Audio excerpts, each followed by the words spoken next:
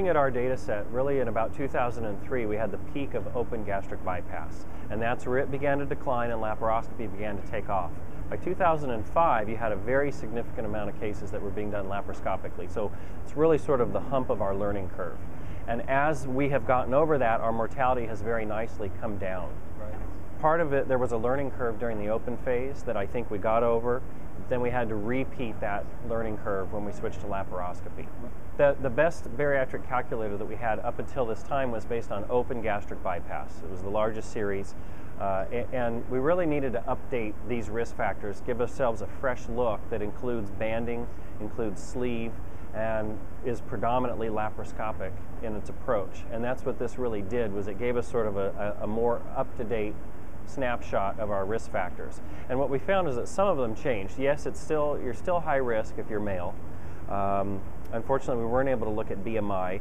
We still know that the older you are, the higher your risk for having any sort of perioperative event. But for example, we were able to tease out that diabetics actually are at higher risk, whereas in the original study by De Maria and his colleagues, it was hypertension and not diabetes.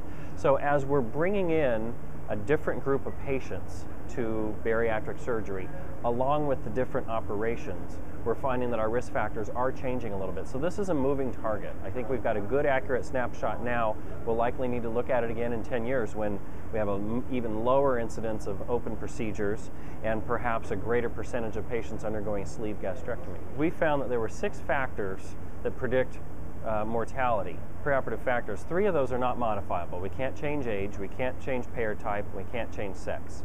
But we can, probably the most important factor is we can dictate what operation the patient gets. We can counsel them towards or away from a higher risk operation if they're already in a very high risk class. We can mitigate some of that risk by counseling patients appropriately about the different operations and the concomitant risks that come with those. Right. Other things we can do, we can manage their diabetes better preoperatively.